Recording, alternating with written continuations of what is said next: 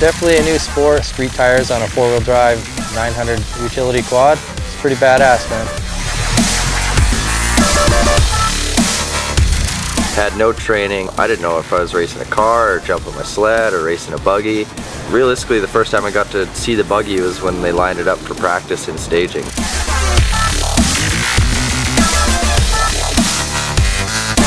It's really cool here because Monster come and pretty much take over the town. They pretty much own the place and you get to do what you want.